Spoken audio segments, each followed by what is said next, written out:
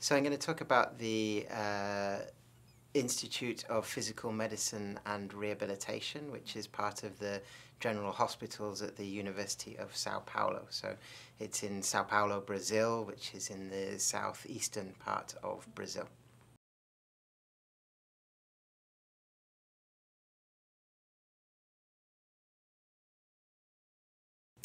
Yeah, so the centre's focus is, as the name suggests, physical medicine and rehabilitation, which ranges from clinical services as well as research for people who have rehabilitation needs. So that might be medical services like physiatry, physical therapy, occupational therapy, speech and language therapy, but also the production and delivery of assistive products and devices, including prosthetics and orthotics. So they're a very well established, renowned and experienced centre in the area of rehabilitation in the region.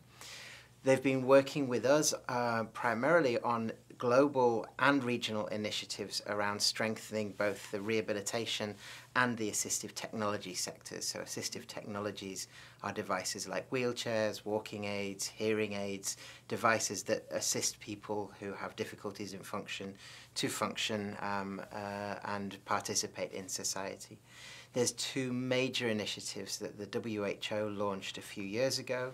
The first global cooperation on assistive technology, which looks to bring more attention to assistive technology, and the second, Rehabilitation 2030, which is again trying to raise the profile, attention and availability of rehabilitation services.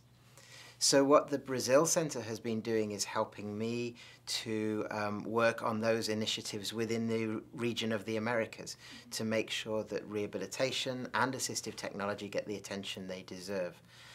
The first activity was the centre hosted a meeting in November 2017 of representatives from ministries of health across the region, from disabled people's organisations and other NGOs, as well as PAHO staff, to really launch the initiative of Rehabilitation 2030 in the Americas.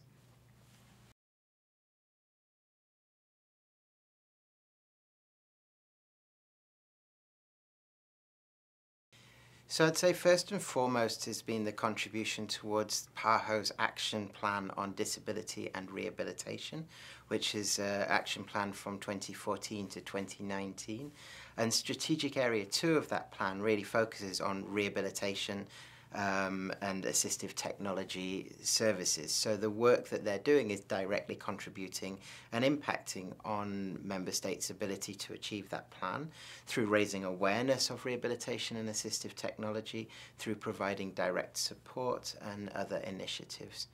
On a more global level, the Centre has been facilitating and supporting particularly the global cooperation on assistive technology. The lead of the Centre is a member of a steering committee that is working on a global report on assistive technologies, and they've been providing other in-kind human resource support to help the Geneva team to achieve the goals within that initiative.